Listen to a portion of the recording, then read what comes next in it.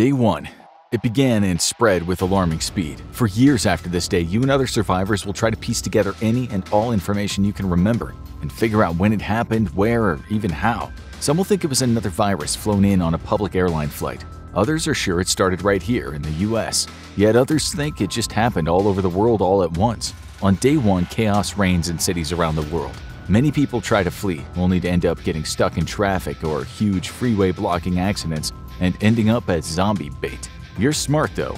You're a devoted infographics fan after all, so you know the best thing to do if you aren't already in the outskirts of the city is to shelter in place. In case of nuclear attack, you want to get as low as possible and take shelter at the very core of a building, far from doors and windows as you can get. However, in a zombie apocalypse, it pays to have the high ground, so you'll enter the nearest high-rise and make your way up as far as you can go. Power will soon fail, and with it the elevators, which means you'll have to climb dozens of flights of stairs to get up high. But that also means a zombie will too. Barricading every door you come across, any zombie or hostile group of survivors would have to cross a gauntlet of blocked doors to get to you. And being that high up will help you avoid the attention of both zombies and marauding looters, who might arise with the collapse of civilization. Every office tower in America is going to be stocked with food and water, so you're set to ride out at least a week, maybe 2, as you wait for the events to unfold below you.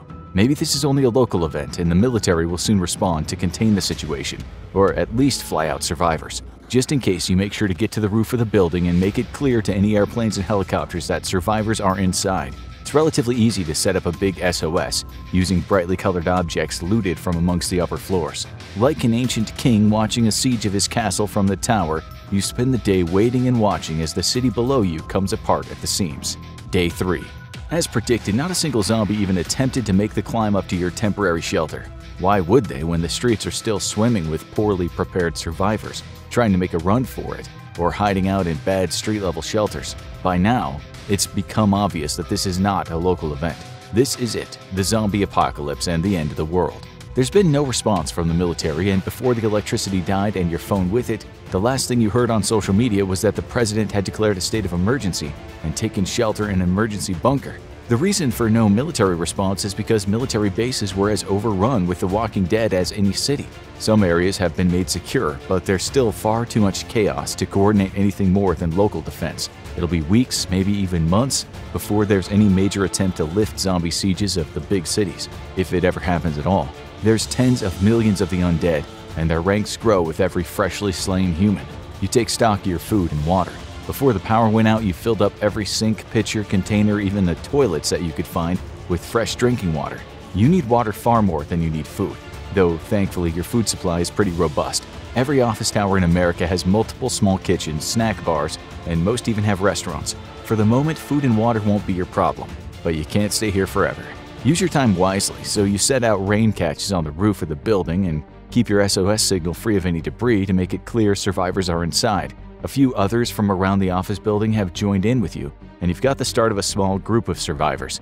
In a disaster, it's important to keep people occupied so they don't despair or do something stupid. So you take a leadership role and assign people tasks. The first is to fashion some kind of effective weapons and protection. You can take a cue from prison inmates and use duct tape and reams of paper to fashion some pretty sturdy body armor for yourself.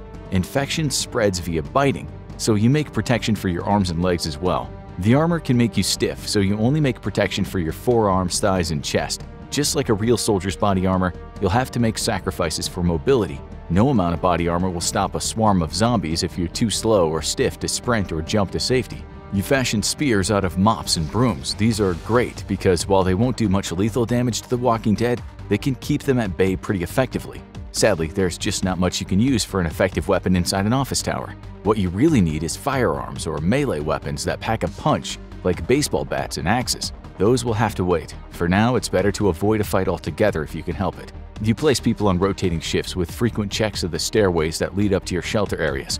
In teams of 3s, you start to scavenge the floors below you, being very careful with your progress to make sure you don't run into a situation where you can't quickly escape.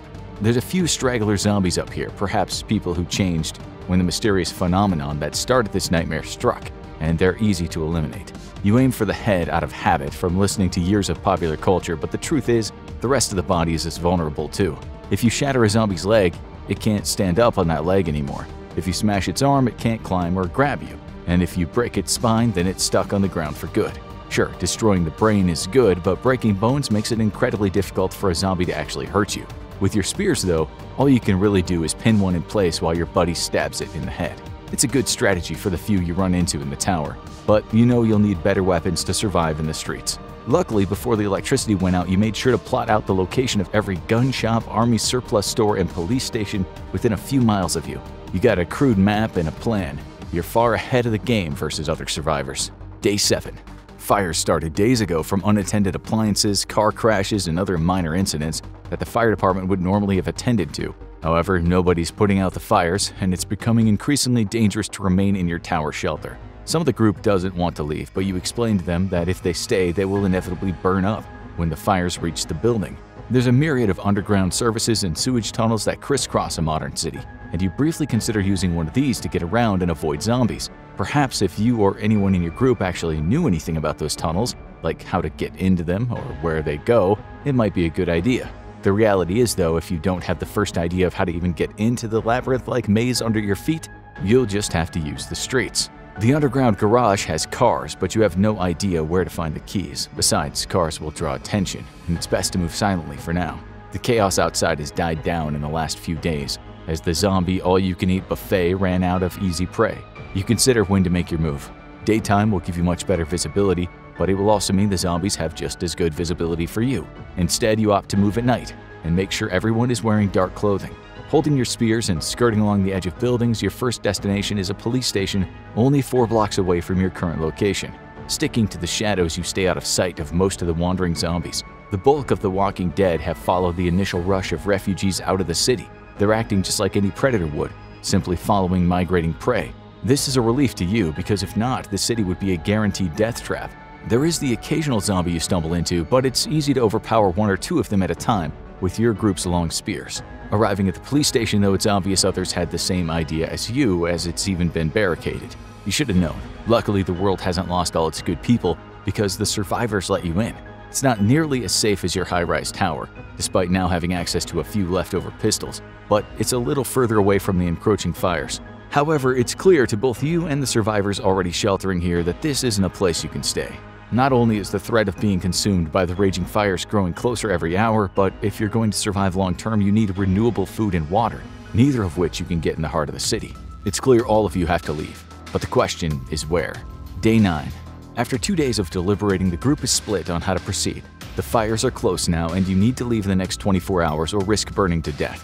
One group wants to head toward the nearest military base, hoping it's held out or been reclaimed. This in and of itself isn't a bad idea, but it comes with a pretty big downside. There's bound to be thousands of other people who have the exact same idea, and all you're really doing is fleeing from one large concentration of people to another, which is exactly what the zombies are also doing. If the base is held, it'll likely be very secure at this point. Shambling zombies are simply no match versus modern military weaponry, but that's a very big if at this point. You've got another idea. You've watched infographics for years, and you know one thing about zombies that nobody else does. Without their hearts pumping warm blood around their bodies, zombies can't handle cold. The moment the temperature drops to freezing, even the fastest zombie is going to be a popsicle. You try to explain that to people, that it's no different than sticking a piece of meat in the freezer, but they just don't listen to you.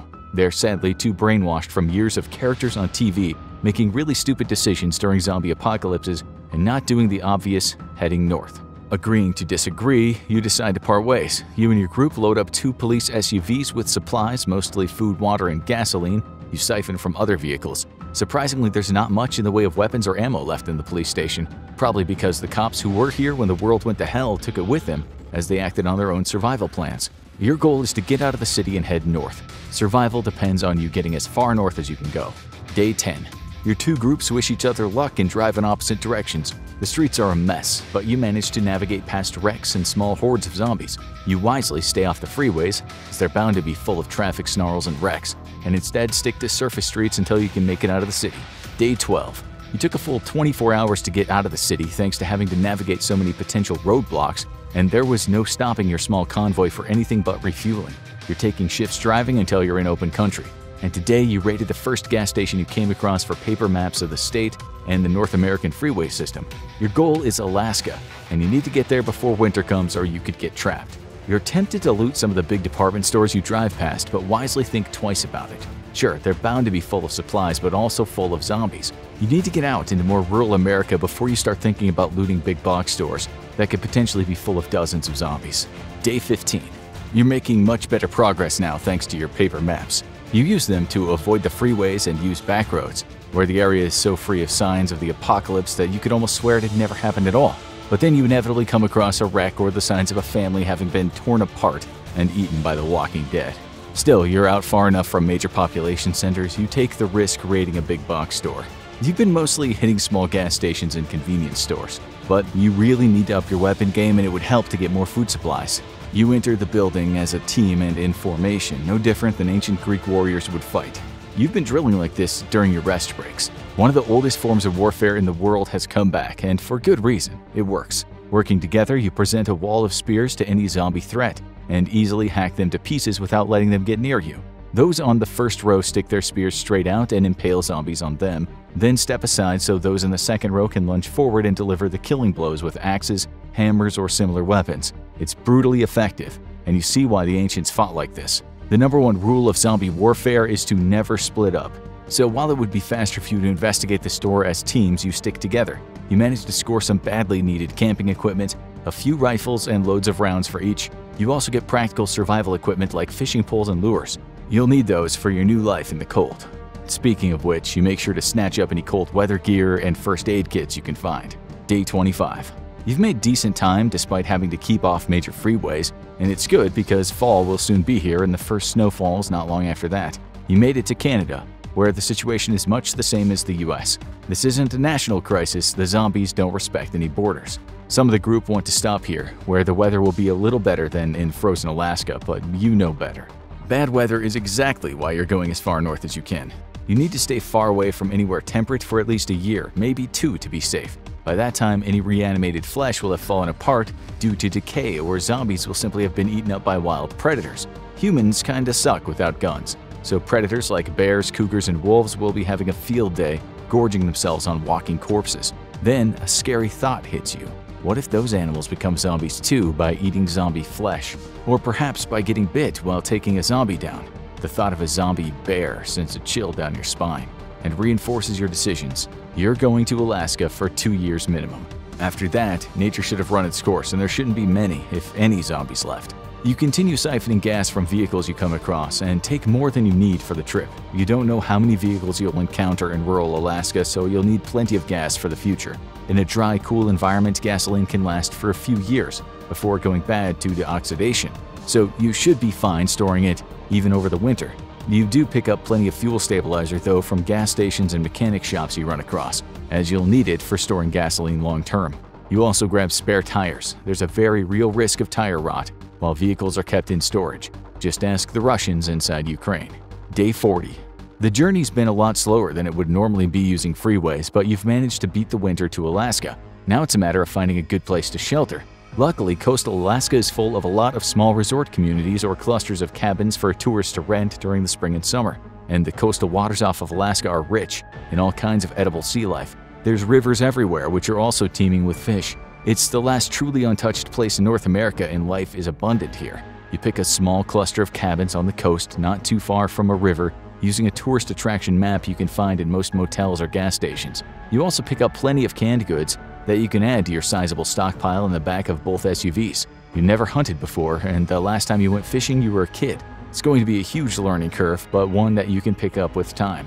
Until then, you're going to have to supplement your diet with canned goods, especially during the long freezing winter. Humanity has thrived in every environment on Earth except Antarctica for thousands of years though. You come from one of the greatest survival success stories in history, even if modern living has dulled your edge. If your ancestors could do it though, so can you, especially with the help of modern rifles and fishing poles. As far as the zombie threat, not only is your location remote, but as predicted, when the temperature falls, the zombies you do come across in supply and scouting runs all start to slow down. Without warm blood coursing through their veins, the zombies get gradually stiffer and stiffer as the temperature plummets, and killing them is easy as smashing them into bits while they try to lunge at you in slow motion. It's going to be tough surviving up here in Alaska, but if anything ends up eating you here, it's going to be a bear, wolves, or Bigfoot, but definitely not a zombie. Now check out US military actually has a zombie plan, or click this other video instead.